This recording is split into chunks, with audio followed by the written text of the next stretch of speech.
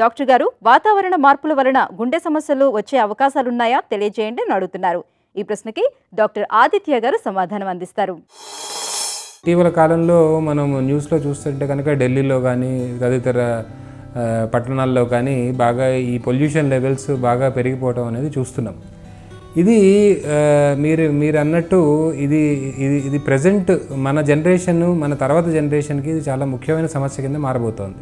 ఈ pollution levels బాగా high ఉండటం వల్ల ఈ పార్టికులేట్ మ్యాటర్ ఆ చిన్న చిన్న కణాలు అనేవి ఊపిరితిత్తుల్లోకి పోయి ఆ ఊపిరితిత్తుల్ని డ్యామేజ్ చేయటమే కాకుండా ఒక శరీరంలో ఒక రకమైన వేడి పుట్టించి ఆ ఇన్ఫ్లమేషన్ అంటాం. ఆ ఇన్ఫ్లమేషన్ వల్ల గుండె జబ్బులు రావటం అనేది చూస్తున్నాం.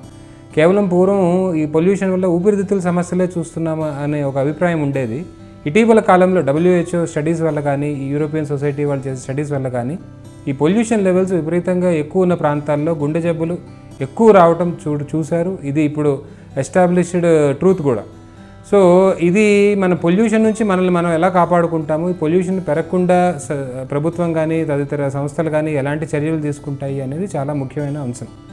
ఈ పొల్యూషన్ లెవెల్స్ హై ఉండటం వల్ల, చాలా కాలంగా ఉండటం వల్ల గుండె జబ్బులు పెరగటమే కాకుండా గుండెపోటు అంటే బీపీ పెరగటము, లేదంటే హార్ట్ అటాక్స్ రావటం, అంటే ఒక్కసారిగా గుండె రక్త సరఫరా ఆగిపోవటం, గుండె రిథంలో తేడా రావటం, ఇవన్నీ కూడా హెచ్చు మోతాదులో చూస్తున్నాం.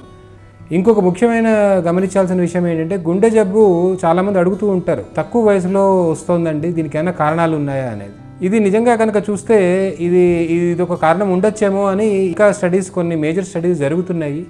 యూరోపియన్ యూనియన్ అక్కడ కొన్ని స్టడీస్ చేసిన ప్రాంతాల్లో, ఎక్కువ పొల్యూషన్ ఉన్న ప్రాంతాల్లో ఉన్న జనాలకి గుండె జబ్బులు ఎక్కువ ఉంటాయి అనేది వాళ్ళు ఎస్టాబ్లిష్ చేశారు.